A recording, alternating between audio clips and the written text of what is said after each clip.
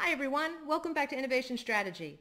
Today we're going to learn about patterns and innovation dynamics that help us better anticipate technological disruption, improvements in technological performance, and technology adoption. People often think of innovation as being unpredictable, like rolling dice or getting struck by lightning.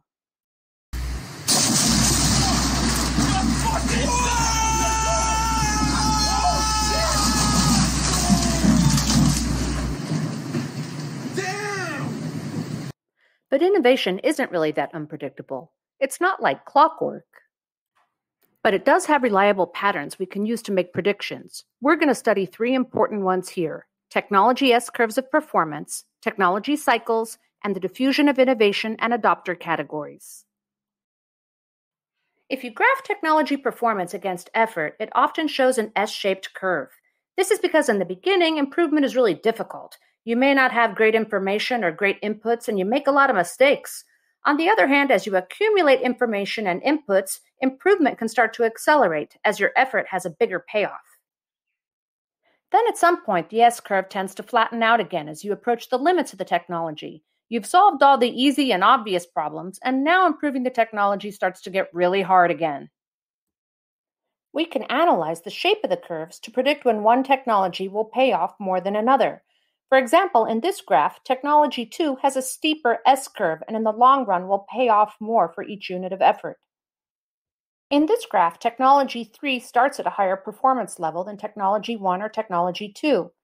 It's interesting to note that in most of the period, technology 1 and technology 2 will have higher payoff to effort, but at some point, technology 3 will have higher payoff. It will create a discontinuity. This leads to our second pattern: technology cycles. Anderson and Tushman and Utterback and Abernathy showed that technology often flows in a cycle. First, a technological discontinuity will usher in an era of ferment, where designs will compete for dominance. Once a dominant design has emerged, we enter the era of incremental change, where many firms are competing to improve the dominant design. The era of ferment thus tends to correspond to that slow initial period of the S-curve, and the era of incremental change corresponds to that steep improvement part of the S-curve, because even though the individual changes are incremental, they're accumulating rapidly by many different firms. Now let's talk about patterns in the diffusion of innovation. Suppose one person convinces her friends to adopt an innovation, and they convince their friends to adopt an innovation, and they convince their friends to adopt an innovation. In a social referral process like this, the number of adopters will increase exponentially until most of the market has been reached. After the bulk of the market for the innovation has been tapped, the number of new adopters starts to decline, so you get this curve with a hump in the middle. Note that the x-axis now is time. Everett Rogers noted that there were differences in people who adopted an innovation over its life cycle. The first 2.5%, which he termed innovators, tended to be adventurous, comfortable with risk, and had access to substantial financial resources, like Richard Branson sailing his hot air balloon around the world. The second category, the next 13.5%, are called early adopters. These people are better integrated into their social system and have the greatest potential for opinion leadership.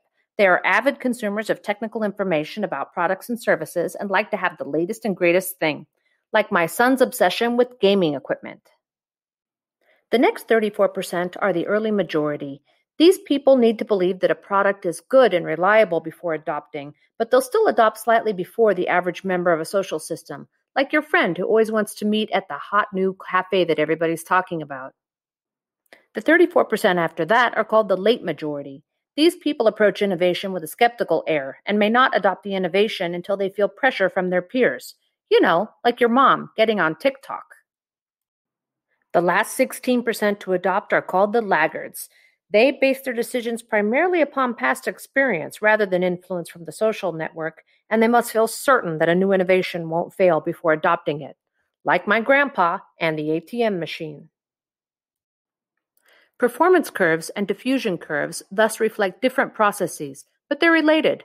Only innovators would consider adopting a product that was in its early, clunky stages, and it's the rapid rise in performance on the S-curve that enables the innovation to tap the rest of the market. These patterns mean that we can use data to anticipate which technologies might ultimately outperform other technologies and when. These patterns also help us to get a sense of when a technology is still growing, how fast it's likely to grow, and when it will mature. Collectively, these patterns mean that the emergence of innovation and the path it takes over time isn't so unpredictable after all. Thanks for watching. If you enjoyed this video, please hit like and subscribe so that you get notified when the new videos come out.